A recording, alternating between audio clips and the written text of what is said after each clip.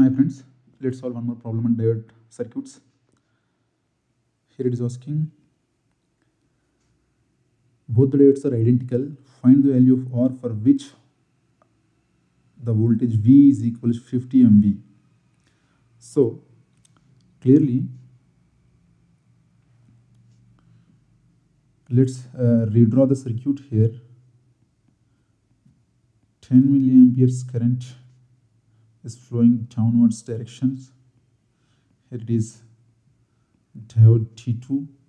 Let's say this voltage across diode dt is VD2 and this is the diode D1. Let's say this is the VD1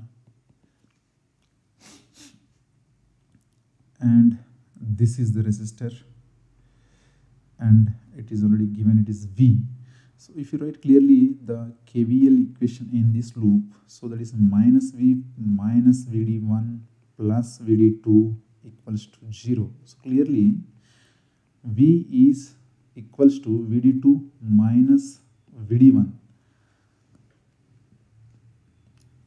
And this is the most important part for this question. So now we know the diode current equation, that is I equals to Is multiplied with the exponential term Vd over Vt. So let's write equations for ID1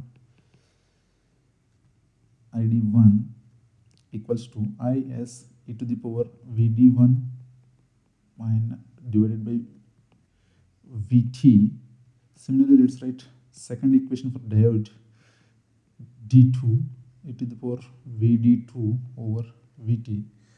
Now simply let's divide these two equations, like Id2 divided by Id1, which will give us e to the power Vd2 over Vt divided by e to the power Vd1 over Vt. So clearly this is nothing but e to the power Vd2 minus Vd1 over Vt. But the Vd2 minus Vd1 is nothing but V, that is given already, it is 50 millivolt, and let's take Vt is 25 millivolt at room temperature. So now Id2 over Id1 is equals to clearly e to the power 50 divided by 25, that is nothing but E square. So this is the second important point in this question. So now let's have a look at the circuit diagram.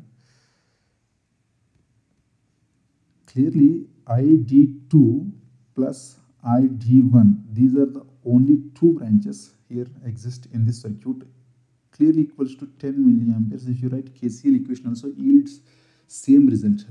The summation of both currents should be equals to the 10 milliamperes. Now you just substitute this value. Let's take Id1 outside, then it is 1 plus Id2 divided by Id1 is equals to 10 milliamperes here. So clearly, but Id1 or Id2 divided by Id1 is nothing but E square. So Id1 is clearly 10 milliamperes divided by 1 plus E square, and V is already given in the question, that is 50 millivolt, is nothing but we can write Id1 when multiplied with R, because this diode D1 and this resistor R is in series connection, so the both will have the same current flowing through them. So now R is 50 MV divided by Id1. So clearly this is nothing but 50 over 10 multiplied with 1 plus E square. So this is nothing but 5 multiplied with 1 plus E square term. So let's use a calculator to get the answer.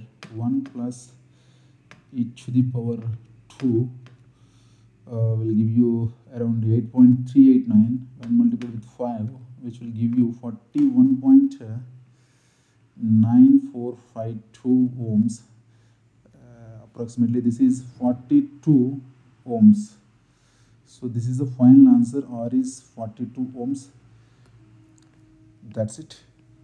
Please subscribe my channel. Thank you.